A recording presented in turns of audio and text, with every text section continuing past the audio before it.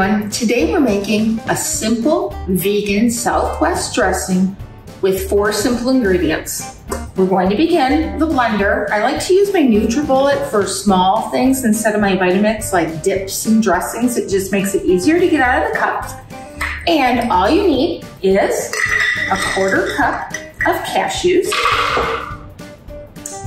a 1/2 cup of your favorite salsa, and I picked a chunky salsa, a medium, because I didn't want it too spicy.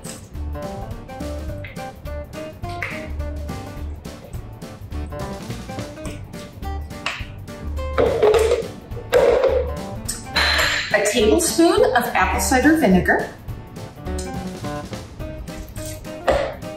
and a tablespoon of lime juice, and a 1/4 cup of water.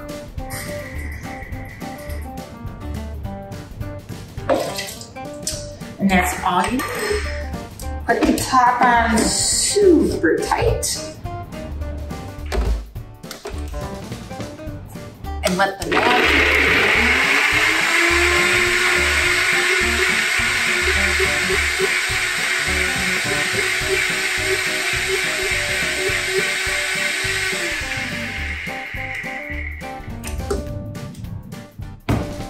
and in 60 seconds time, you have a delicious Southwest salad dressing.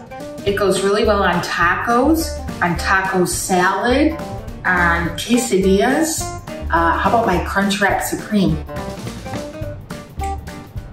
Oh, it's absolutely delicious. You're gonna love it.